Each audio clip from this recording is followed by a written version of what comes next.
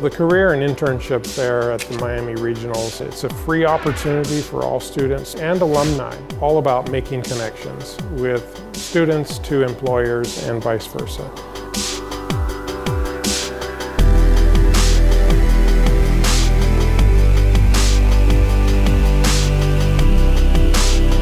And it's giving them an opportunity to be able to present themselves, students, to the employers to really help provide opportunities for them to be able to advance in the interview process. So we have some manufacturing, we have nonprofits, we have government, we also have some retail as well. So there will be a really good mixture.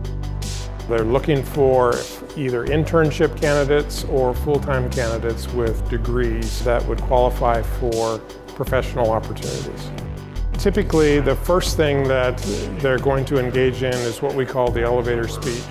So that's a 30 to 60-second introduction of who the student is and what their background is, what their skill sets are, their education, and what maybe they're pursuing and their future career and goals. Of course, the student is handing a resume out to the employer. The employer is reviewing through that.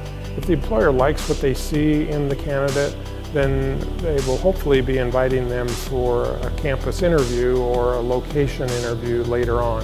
So the Career and Internship Fair is an opportunity for students to connect with employers, to explore opportunities in internships as well as full-time career fields.